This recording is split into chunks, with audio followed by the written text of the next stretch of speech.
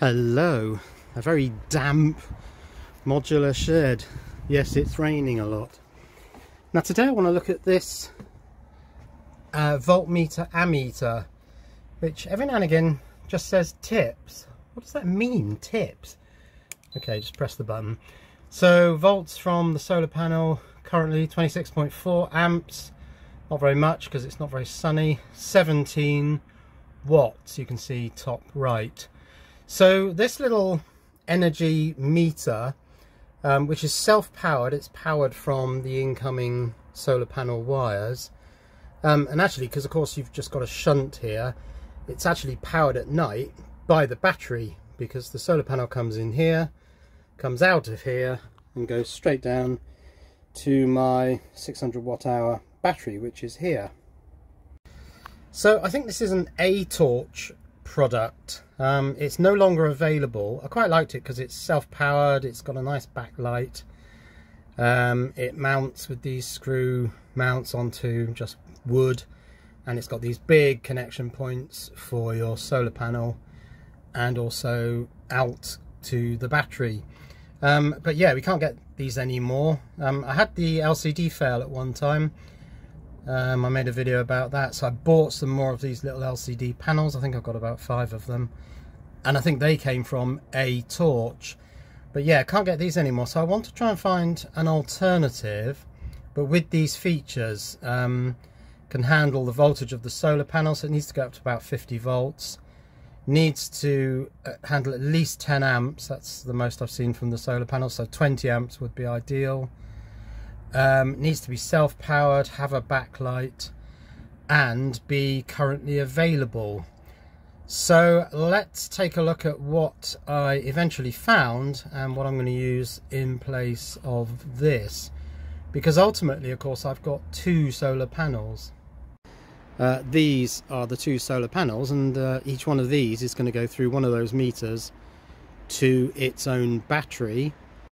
The 600 and I think it's 14 watt hour battery, which is this one, which has been in use for a couple of years, and the 576 watt hour battery, which is this one, which I've just built and is ready to be connected up, will go on to the second solar panel. So yeah, let's go and look at what I'm going to use as a replacement voltmeter, ammeter, wattmeter. This is what I've opted for. It's called the Z3-20 amp, and it looks like this. So large LCD screen area, and then the connections are on this 4-way terminal block, and you've simply got input 6 to 200 volts, and this is self-powered again, and then the load, the output, comes from the 2 middle terminals.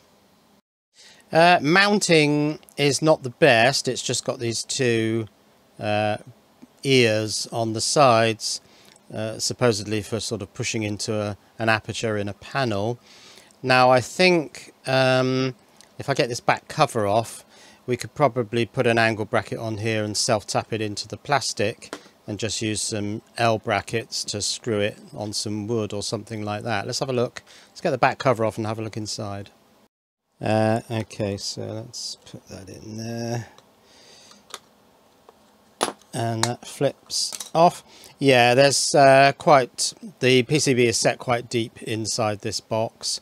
So yeah, you could self-tap into there and use a couple of angle brackets. I think I've got a couple actually. Yeah, I'm thinking of this sort of thing. Self-tap those into the plastic sides of this box, and then use those to screw the meter onto a flat wooden panel. Alternately, I came up with this idea where I've just got 4 component cut-off wires soldered into these fork terminals in one of these 15 amp barrier terminal strips, and then that would fit in there. Oh, I think you have to tip it this way. Yeah, that fits in there, and then that also, once this is tightened, that also provides a couple of mounting points and also some better connection points because these are a little bit small to have power in and power out. Okay, let's fire this thing up and have a look at it. So as seen from the front, negative input is on the left. So I'll screw that in there. Positive input is on the right. I'll just put my 12 volt battery to the side here. Oh, I'll rearrange that a bit.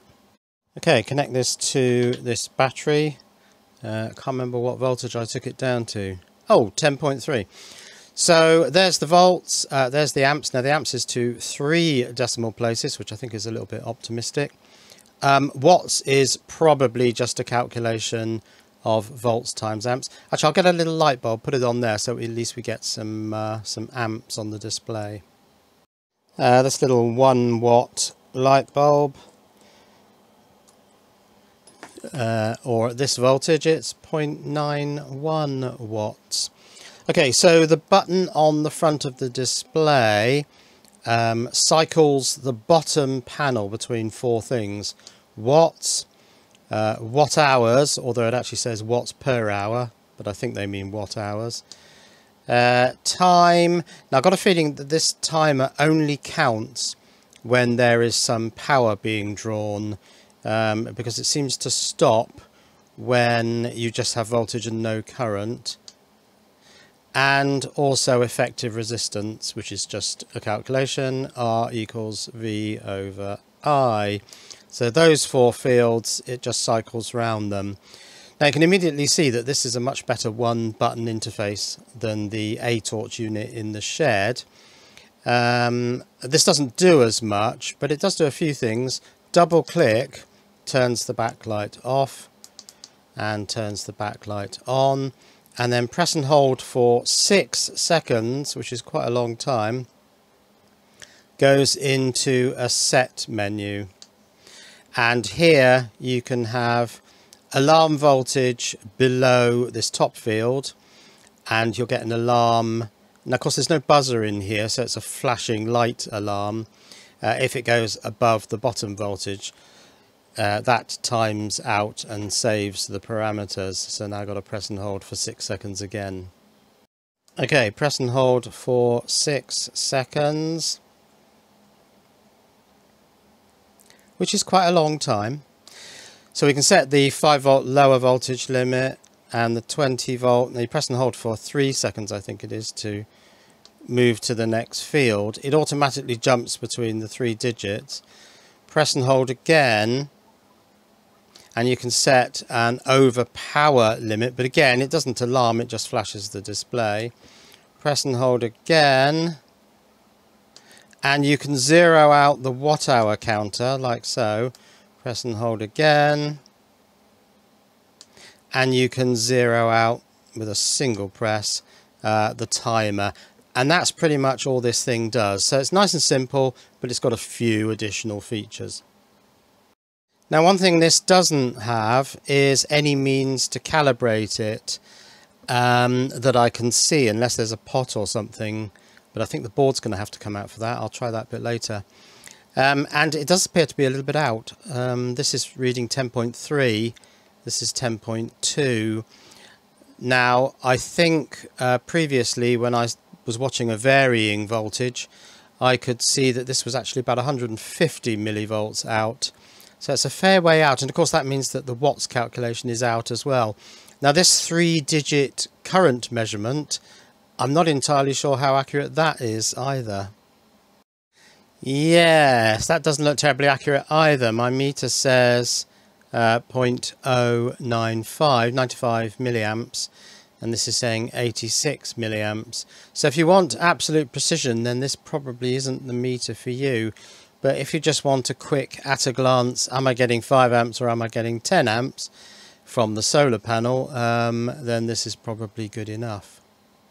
Okay, let's have a quick look at this circuit board. Now this can take 200 volts. So you can see they've got some cutouts here between presumably the 200 volt section and the push button, so that the voltage doesn't get to your finger, but it doesn't look terribly good, does it? They're very, very thin cutouts. Yeah, it's just unfortunate positioning for that button, really. So what have we got? LCD driver chip, the big one there. This is a microcontroller. This appears to be in serial E-squared PROM, probably for remembering the accumulated time and watt-hour parameters. Not sure what that is. It could be a power meter chip, possibly. I don't know. These do not have any markings on them. There's an inductor there, so there's some power supply componentry. Couple of things there and here which could be a regulator, and then there are these resistors which on the surface look like, well, red, yellow, so 220k, so two high value resistors, but also stood off the board, which kind of hints that they might get warm. Yeah, I don't quite know what they're doing there. So what I really want to do is get this PCB out, because I can't see a current shunt. I don't think these are the current shunt. So now the only way I can see to push this board out is to press on this button quite hard, but I've also got to try and lever this little springy plastic piece which is holding the PCB in. So I'll try and do that now. Right, it's out of the housing. It wasn't easy to get out. In the end I just had to press on the display. There's no plastic sheet over the front of the display. It is a very nice display. I mean, it's extremely large, well backlit with these two white LEDs. All that we can see on the front here is the current shunt, which is a tiny little, well, it's quite large I suppose for surface mount, R002 resistor, which you can see is suspended between the negative connections. The two positive connections are simply connected together, and then of course this is where the voltage is measured, and the switch is there as well. Everything else is on the back, and no, unless I can find a hidden menu, there is no adjustment for calibration. But yeah, if you're not too fussed about accuracy, and to be quite honest, on the solar panels inputs, and I'm going to put one of these, I've got two of these, I'm going to put one on each of the two big solar panels between the panel and the battery. Let's connect this up. If you're not too fussed about accuracy, then I think this is perfectly fine. Why hasn't that come on? Quite simply because I've connected this completely the wrong way around. With these screws exposed, I should be looking at the front of the display, not the back of it. Well, let's hope it has reverse polarity protection. That's now the right way around. Let's plug it into my battery and see what we get. And yeah, that looks like it's fine. So that's it. That's the Z3-20A voltmeter, ammeter, wattmeter, watt-hour meter, hour meter, and resistance meter.